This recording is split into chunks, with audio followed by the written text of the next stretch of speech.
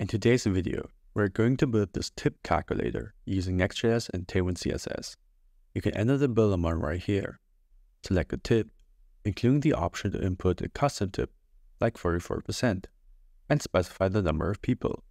As you can see, the app will automatically calculate the tip per person right here. Also the total per person, which includes the regular bill, plus the individual tip, and the total bill for everyone. We'll be utilizing Next.js 13, the current latest version, which uses the app router, and server and client components. So let's dive right in and get started. To get started, create a new Next.js app with this command. Then you will have to go through some prompts. Name the project whatever you like, but I will name it Tip Calculator. Next.js will also give you the option to select Tailwind CSS as a styling option. Select Yes, and leave the rest as a default. Also install hero icons for this project. Hero icons is a set of free SVG icons that you can use in your project. To install it, run this command. With that, the project is set up. We first need to clean out the page.js file under the app folder. Then we also need to clean out the globus.css file. Keep the Tailwind imports and replace the rest with the bluish background color. If you run the server now with npm run dev, your page should look like this. All the boilerplate code is now removed and we can now start building our app. First, let's set up the basic layout of our page. Go to the page.js file and remove the code we had in the beginning. We're going to use the main tag as a flex container. We will also add some padding to the page. And we will add a heading with the text tip splitter. We will also add some margin to the heading and make it uppercase. Tracking adds some space between the letters, and we want the text to be darker cyan color. It should look like this now. We now want a white panel where the content of the app will be. For that, we will create a custom PanelLayout Component. Let's create a new folder called Components inside the app folder. Then create a new file called PanelLayout.js. This component is basically a white container with a max width and rounded corners, and a shadow. Inside the container, we have a small padding so the children that are passed into it have some space. Then we can import the PanelLayout component or page.js file. Now we can see a small white container on the page. Inside the white container, we will have a form that will basically calculate the tip for us. So let's create a new component called TipForm.js inside the components folder. The form is a grid container that will have two columns on large screens as seen in the beginning of the video. Now let's import our TipForm component into our page.js file. Back to the TipForm component, we want to turn this component to a client component since we want to use React hooks to keep track of the state of the form. Remember, in Next.js 13, every new component is a server component by default, so we need to explicitly tell React that this component is a client component. We can do this by writing use client at the start, even before the import statement. Then we can import the use state and use effect hooks from React. Now it's time to build the left side of the form. We will start with the bill amount input, create a new state inside the tip form first.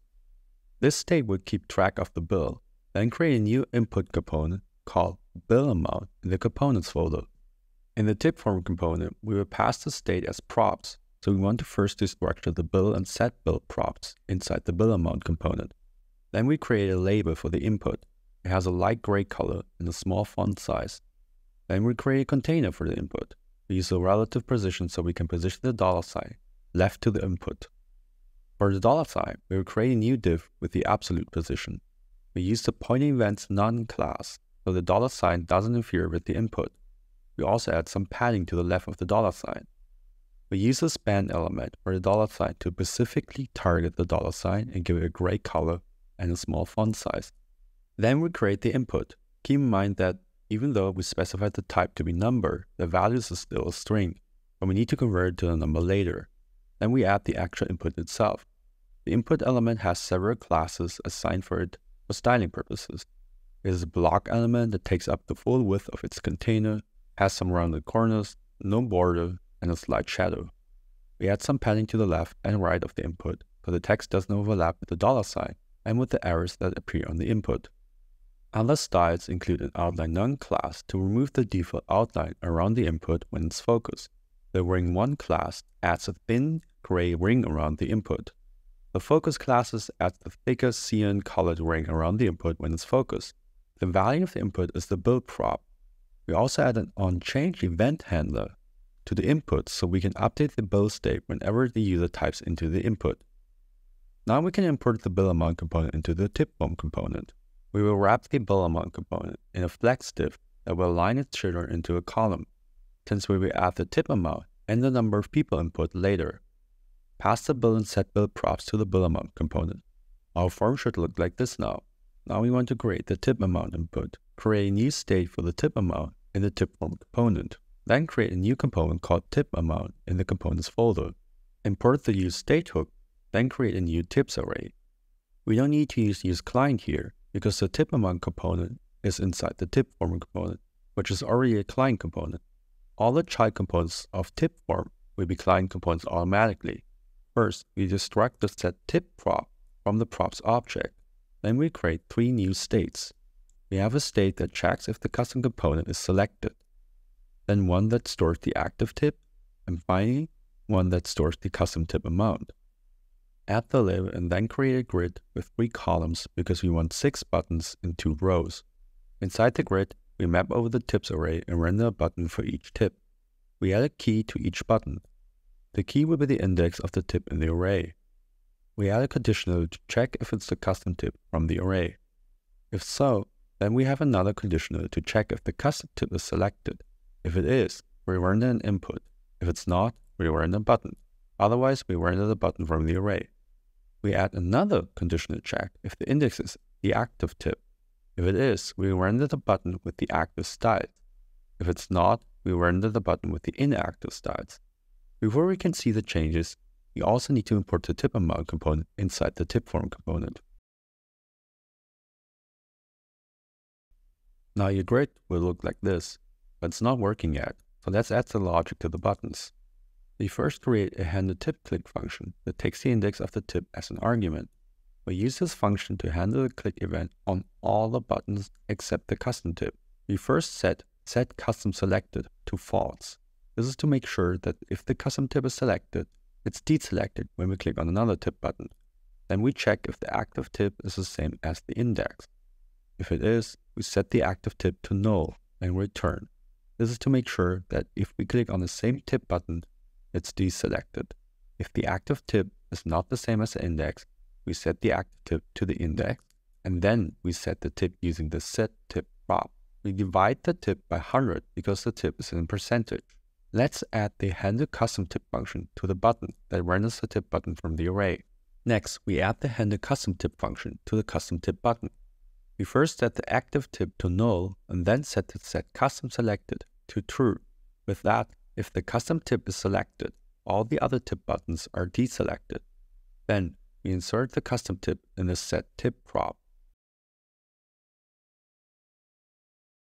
Next, we add the handle custom tip blur function to the onBlur event of the input field. If the user now clicks outside the input field, it will set the tip to the custom tip value. But if the custom tip value is less than 0, then it will deselect the custom tip button. The last input we need to create is the number of people input. First, create a new state inside the TipForm component to store the number of people. Then create a new component called PeopleAmount.js. Import the user's icon from the hero icons library first. Then destruct the people and set people props that we will pass from the TipForm component. Then create a new label for the input field. Next, we create a div with a relative class. This is because we want to position the user's icon inside the input field. The icon will be wrapped inside a div with the pointer events non-class. This is because we don't want the icon to be clickable. Then we add the absolute class to position the icon inside the input field. Finally, we add the input itself.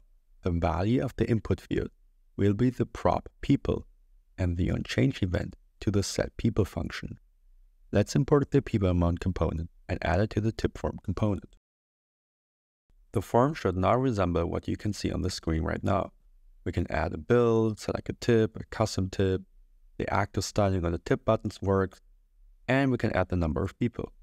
This completes the left side of the form. Next, we will create the display card on the right. Let's create 3 new states inside the TipForm component to store the tip per person, the total per person, and the total bill. Then create a new component called DisplayCard.js. First, we destructure the tip per person, total per person, total, and reset props that we will pass to the DisplayCard component. Then we create a data array with the label and value for the tip amount and the total. Then we create a flex container that has a cyan background color. Next, we create another flex container with a column direction where we display the tip amount per person, total per person, and the total bill. We map through the data array and display the label and value for the tip amount and total. Then we display the total bill. This div displays the label per person, and this one shows the actual value. Lastly, we have the same structure for the total bill. We also add a reset button at the bottom. That's why we had two flex containers, one for the values and one to create spacing between the values and the reset button.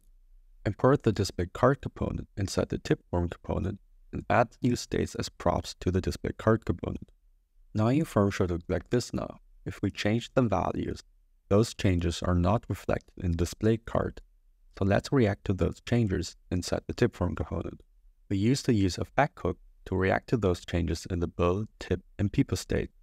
If all the three states have value, we first calculate the tip amount and total amount by converting the values to numbers, because remember, input values are always strings.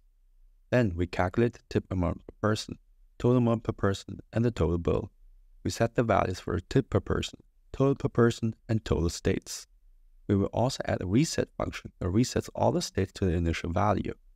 We pass the handle reset tip function as a prop to the DisplayCard component, because we already destructed the reset prop inside the DisplayCard component. Now if we change the values, the changes are reflected in DisplayCard. If we click the reset button, the values are reset to the initial values. And that's it. We have built a tip calculator app in Next.js 13 and Tailwind CSS using client and server components. Don't forget to like this video, subscribe to our channel for more exciting tutorials, and hit the notification bell to stay updated. If you have any questions or suggestions, please leave them in the comments down below. Until next time.